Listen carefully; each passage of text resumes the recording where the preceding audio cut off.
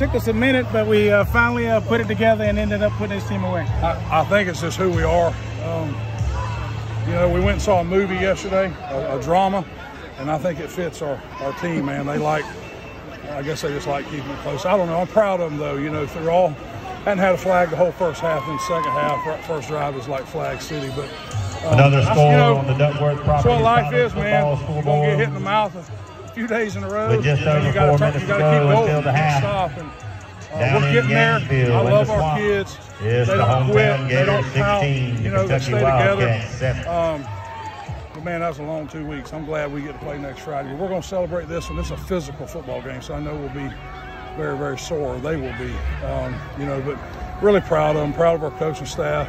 We got a long way to go. We can get a lot better. And we're about to have a catch. I'm really proud of their response. The you know, after losing to Bainbridge, and I think we're relatively healthy and got to keep getting better. I was going to ask you, how much do you think being off for 2 weeks had to do with the inconsistency tonight? Well, any team I've ever coached kind of comes out sluggish, you know, during an open week.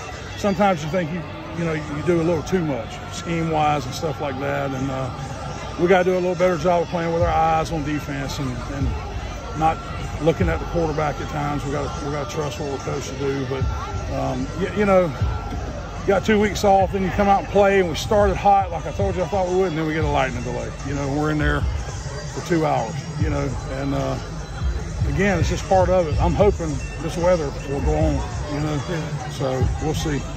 Coach, big win for your team tonight. Good luck, and appreciate you. And who knew it was going to take this long to get your second win after you got your first one? I'm telling you, we need to start stacking some together. Yeah, I know, right? Hang on, guys. I got a question real quick. Yes, sir.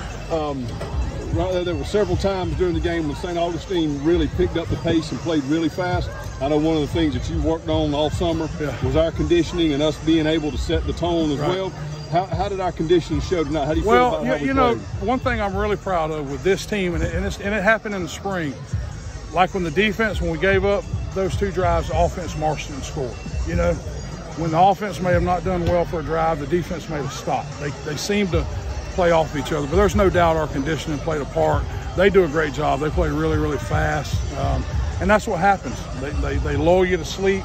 You're so focused on getting lined up, and then you lose your eyes. You start looking in the backfield, and there goes the H-back down the pipe that hadn't ran down the pipe in any film we've ever had, but he can, and he did. And you know, so again, we'll learn from it. You know, those are mistakes we can't make, but I'm proud of our kids. They kept battling, and at the end of the day, they only scored 14 points, and our offense found a way to finish it.